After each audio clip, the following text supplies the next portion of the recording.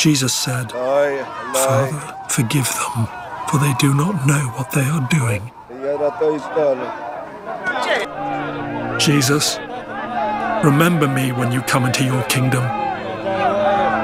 Jesus answered him, "Truly, I tell you, today you will be with me in paradise."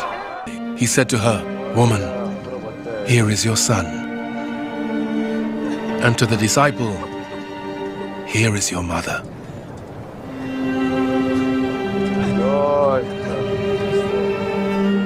My God, why have you forsaken me?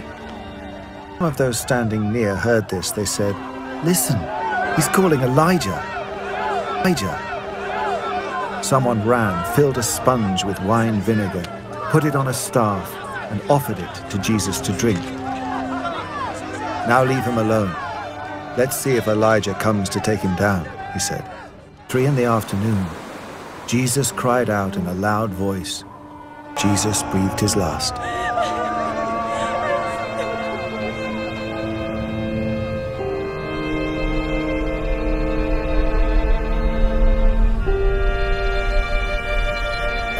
I am telling you the truth.